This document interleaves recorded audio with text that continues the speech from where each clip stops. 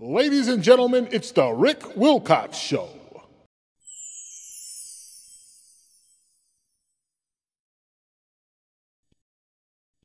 No. Yeah, there's been shows where I've had a fever of 104. I'm pale, so I'd put more makeup on. And, you know. Or if he doesn't have a voice, I get on the microphone and do my best. And we do more allusions to music instead of the comedy. Right. That's happened twice. I even did a That's been show, tough. you're not going to believe this, but I did a show one time. I mean, you don't want to you can't, the show must go on no matter what.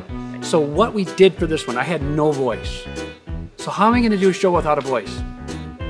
I took a previous show, took the audio from that show, and I put it on in my music somehow, or not my, you know, with my system where I can control everything, and I mimed it. You know, what do you lip sync?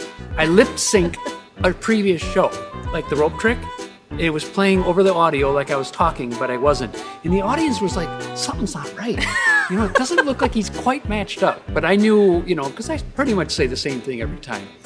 But sometimes my mouth was moving like Godzilla, you know, and it's not supposed to be. But, and then, so throughout the whole show, I had pre-recorded audio from another show. Right, And it but worked out okay. It worked out okay, but we also limited the number of talking tricks that We did. and we brought bigger things, which Right. was more work for Right. us, but we got through it. And That's exactly right. We and did we more didn't have big a choice. allusions to music.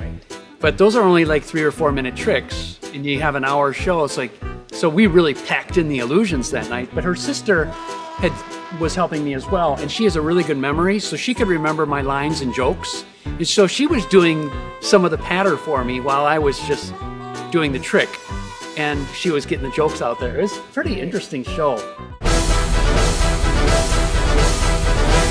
It's the Rick Wilcox Show.